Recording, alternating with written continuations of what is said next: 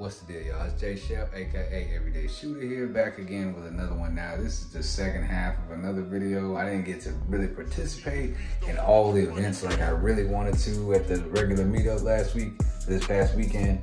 But that was because, one, I had my battery died away from the original site where everybody was at. So I had one or two choices. I could shoot where I was at, which had, 25, 50, 100, everything that they had over there, except it was just a little bit more rigid as far as rules and everything. Or I could try and lug all of my stuff back at least like 2-3 blocks in the heat through the damn woods to get my stuff there. So I just opted to go ahead and shoot my stuff where it was, right next to the car.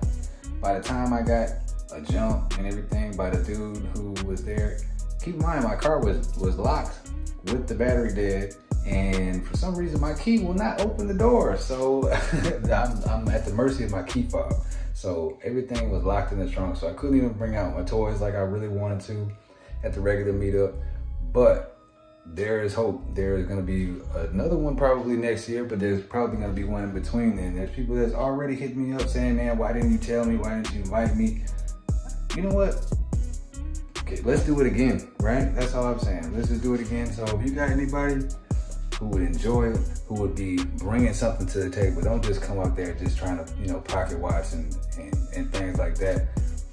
But we can do this again, you know what I mean? We don't need to have an entire nation of people to come down here. We got plenty of people here in Houston that can do these type of things. Like-minded people getting together, doing something productive, meeting people, networking, things like that. Always a good thing. So y'all hit my line. You got my information. Go ahead and hit in the comments. Go ahead and hit my Instagram message. If you don't have the Instagram, it's TX Everyday Shooter. So y'all go ahead. Y'all hit me up. We're gonna do this again. I'm telling you, RGG, you were an inspiration, bro. I'm telling you, I got the blueprint now. You done messed up. Anyway, one thing that I didn't get to show that I really wanted to show while I was out there is one of my new toys. I got a new toy here. I'm not gonna go too in depth. I'll probably do a video as far as a review on it. But I've got here, I'm not even gonna say it's a GoPro because it's not a GoPro. Them GoPros is like 400, 400, even on sale it's like 350, right?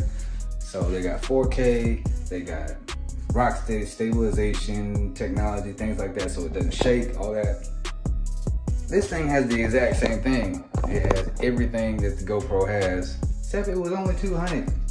So I'm gonna go ahead and show y'all some of the footage that I got. This is the first time I've ever used it, so realize that I'm probably gonna get better with this. But this is the very first footage that I've taken with this camera. So I think it could add something to the channel. Y'all let me know if you like it. Tell me what you'd like to see with it. Obviously, I can't do any and everything with it, but I'm gonna try and do as much as I can with it. I got a couple different mounts, including the head mount. It's gonna go down, y'all. All right, guys, so here we have it. This is the DJ Osmo action camera that I just purchased. I got it off of Amazon. Like I said, like I mentioned before, the GoPro Heroes, they run about 400 bucks. On sale, I think they're like 350, something like that. But this one right here, brand new, got here like the next day. It was only like 189 with tax. It was like 200 bucks. You see how small it is. It's the palm of my hand. So you see how small it is. I'm about to go ahead and get into the footage. I'm not gonna hold y'all, but we're gonna go ahead and get into the footage and give you just an idea of what kind of stuff. And this is, like I said, this is the very first time I've ever used it. So imagine if I'm getting these type of shots off the very first time using it, what I can do once I really get the hang of it. Y'all stay tuned. I'm gonna show you what's up. All right, y'all. So y'all see the ins and outs of the camera. Here I've got it mounted on this little system, this little rig right here. I'm not gonna go into detail on that because I ain't getting paid by them to do that. I just wanted to go over the camera a little bit, but this mount is it's a competitor provided.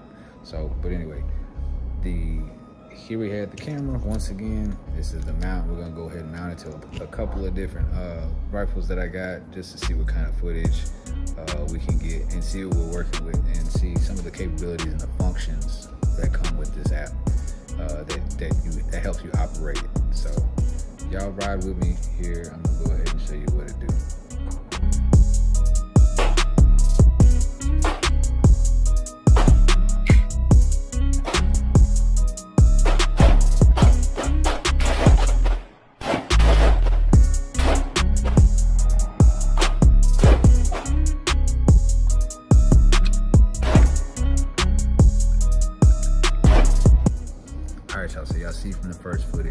didn't quite come out as far as the brightness from the shade of the pavilion to the brightness of the outside of the shooting range.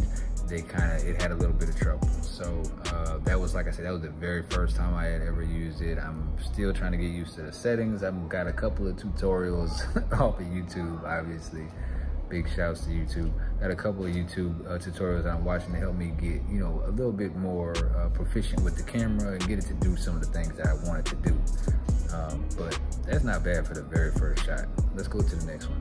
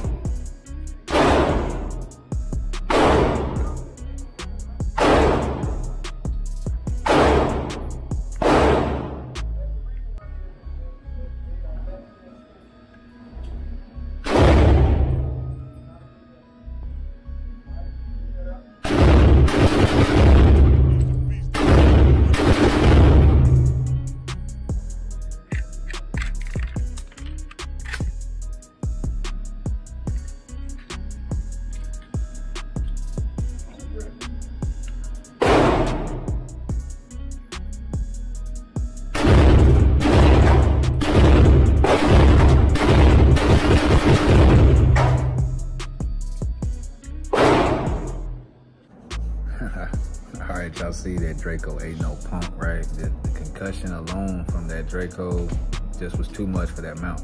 So I've got to find a way to tighten it up a little bit so that it won't move whenever I shoot the Draco or any other harder hitting caliber. But let's go back to 5.56. Let's see if that has a little bit better luck. I've also got a longer barrel for a 7.62, so we're gonna see if that makes a difference also.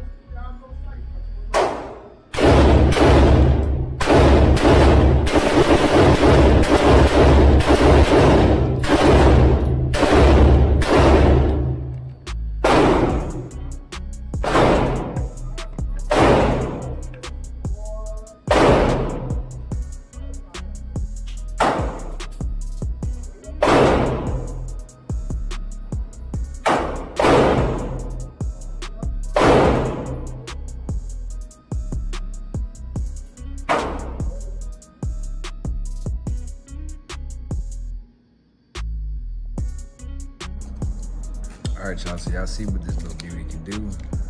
You see what it is. Half the price, can't beat that. It's on 4K. The only difference with the GoPro is 5K. I believe the stabilization is a little bit more robust with the GoPro Hero like 8 or 9. But like I said, for extra 200 bucks, I could buy 2 of these for the same price. They got warranty on them. They got waterproof up to 11 meters. For y'all who don't realize what that is, that's 33 feet. So most of you not gonna be anywhere near 33 feet deep. So this camera should be able to handle whatever you throw at it.